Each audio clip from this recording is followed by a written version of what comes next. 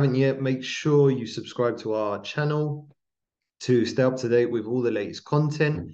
And if you want more help from me, then visit the description below. Number of ways we can help you with your business.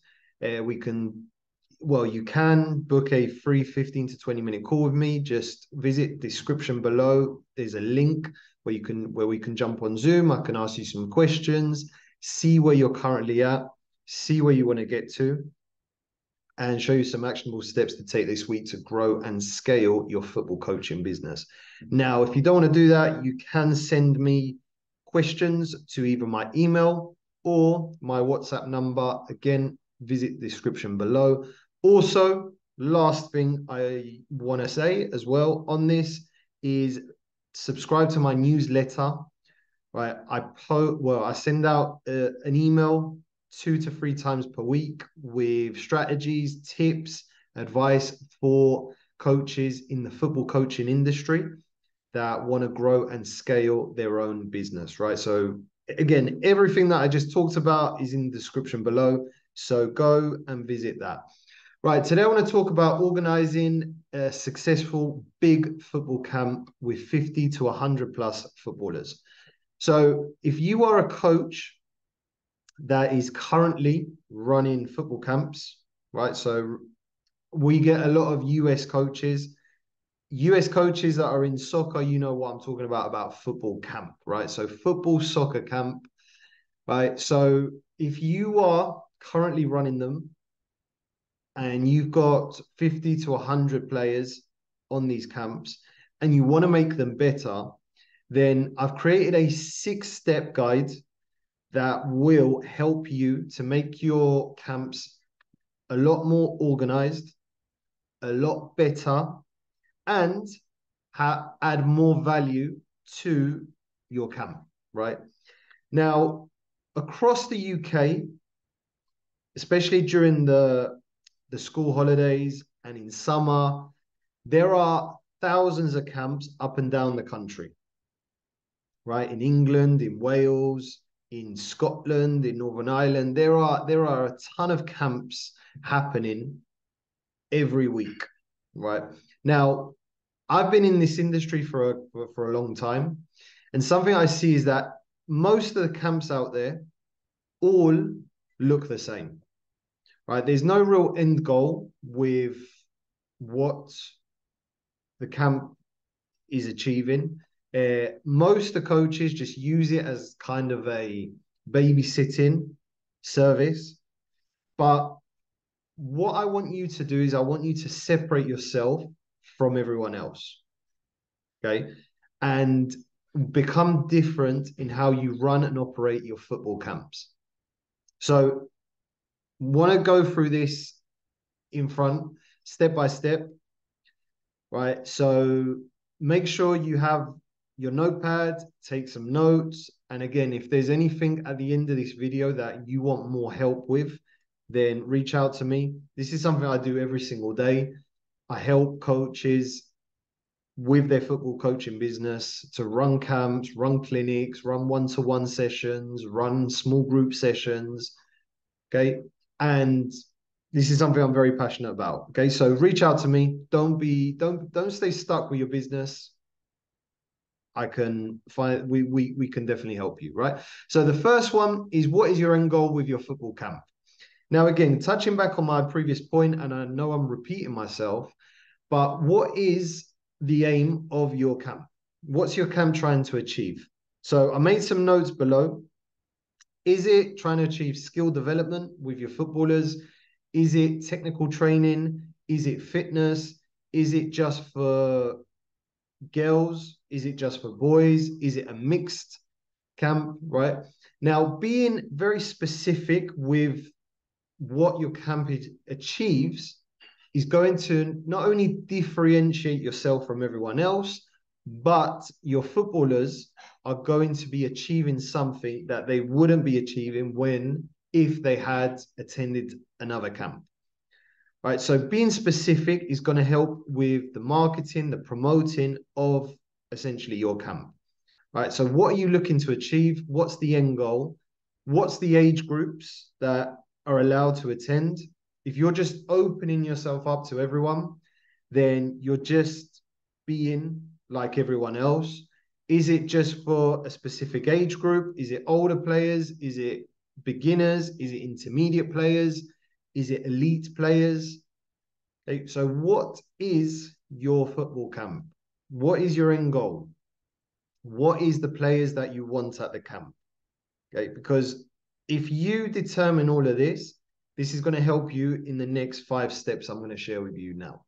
Right. So what is the end goal of your camp? What do you want your players to achieve once they've stepped away from the pitch? And this is also going to determine whether they want to come back or not in the future. Right. The second one is secure a suitable venue. So find a suitable venue for your football camp. So it could be a local park, could be at a local school, it could be a power league, it could be a goal center, it could be a leisure center, right? It could be a church.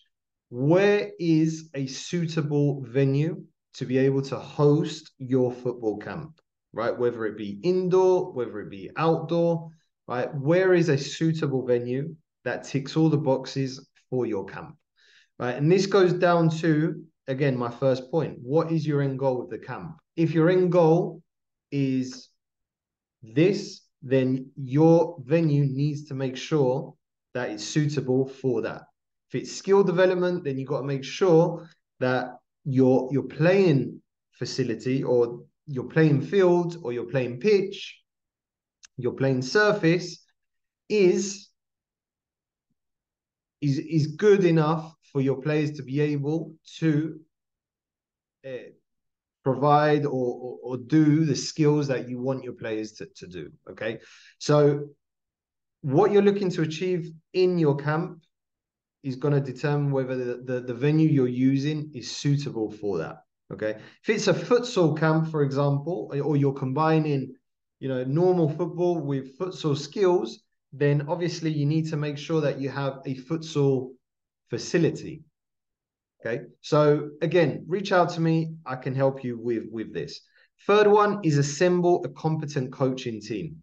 Now, when I ran camps, what I used to do, and I've made note of it at the bottom, is I made sure that every coach that was attending the entire week, they signed an agreement that they were going to be attending the entire week. That not only just protected the business, protected me, but also it made sure that the coach that was going to do the camp was committed for the entire week. Most companies out there don't do this, but I think it's really important that coaches do sign something that holds them liable if they don't attend. Okay. Now, there's a number of ways that you can keep coaches liable for this, but again, I don't want to share too much on this. Reach out to me. We can discuss this further, but making sure that your coaches are signing agreements that they agree to the hours that you guys have agreed to is really important, and have that in writing. So not only they have the agreement form, but you have a copy as well. Okay.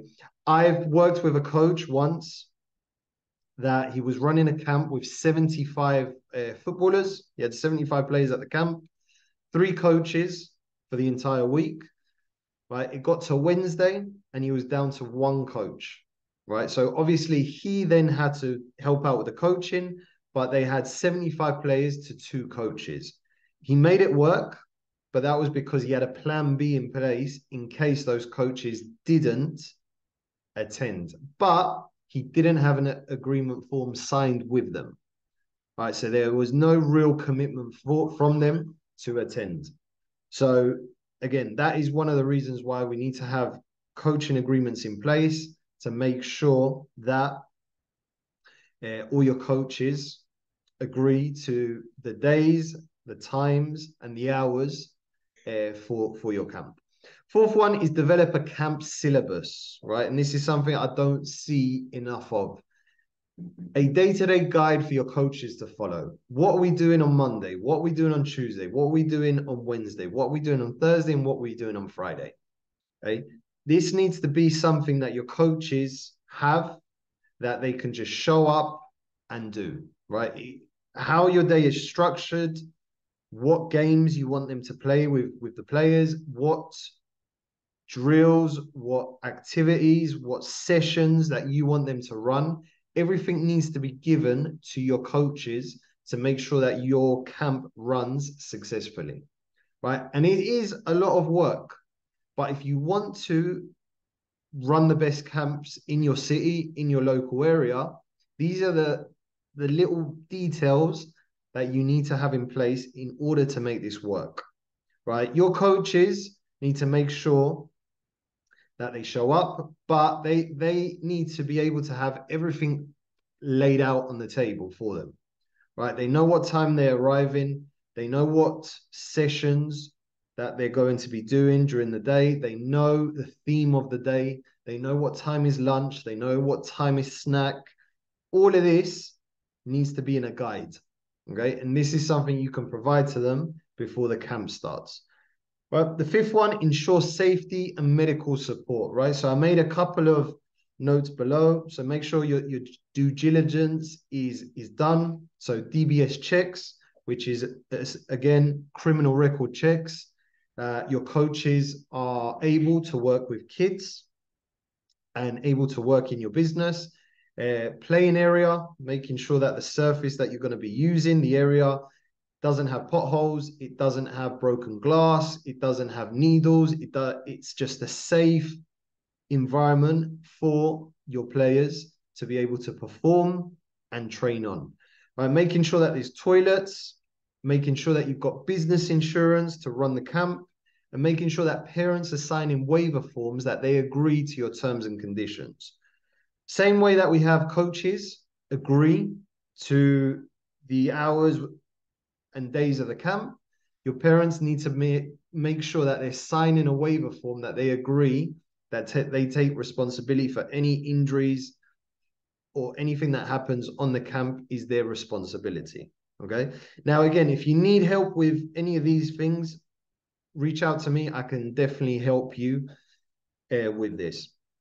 So that is the fifth one. Now, the sixth one is providing quality coaching equipment. This kind of goes without saying. If you're going to be running a camp with 50 to 100 plus players, making sure that all the coaches have the proper equipment, making sure that they have all the equipment that they need in order to run your camp syllabus. Okay, there's no point you providing coaches with a curriculum for the week and you're not providing them with the proper equipment to be able to run those type of sessions, right? Your syllabus has to go in line with your equipment, and that is something that's really important.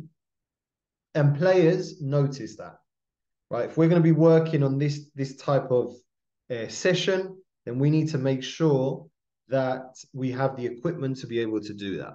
Okay. So if you need more help, right, I've been helping coaches for a very long time to run big football camps. And again, if you're in baseball, if you're in basketball, if you're in another sport, these 6 things that I've shared with you today can be relevant if you're looking to run any big camps in your sport. Okay. So if you need more help, description below. And if you want to reach out to me, send me a text message to my WhatsApp number.